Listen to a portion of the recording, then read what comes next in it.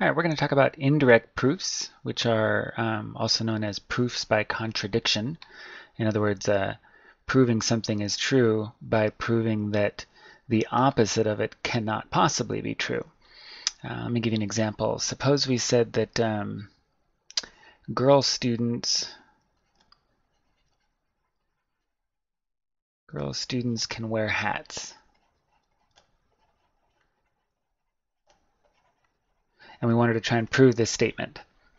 So if we were going to prove it indirectly or prove it by contradiction, the first thing we would do is take our conclusion, the second half, the can wear hats part, and we would assume the opposite. So we would instead assume, instead of saying girl students can wear hats, we'd say that girl students can't wear hats.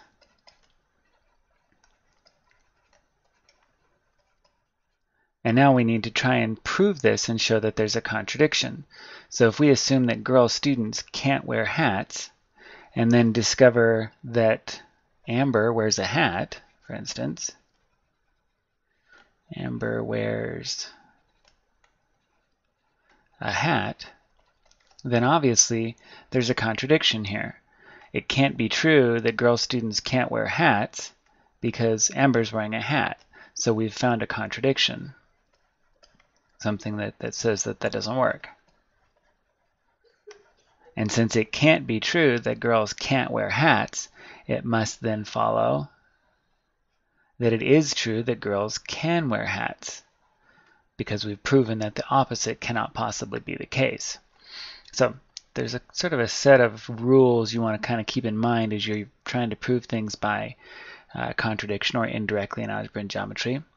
The first thing you want to do is assume that the opposite of the conclusion, the second half of the statement, is true. Like we did here. We took can wear hats and we found the opposite of it, which was can't wear hats. The opposite of the conclusion.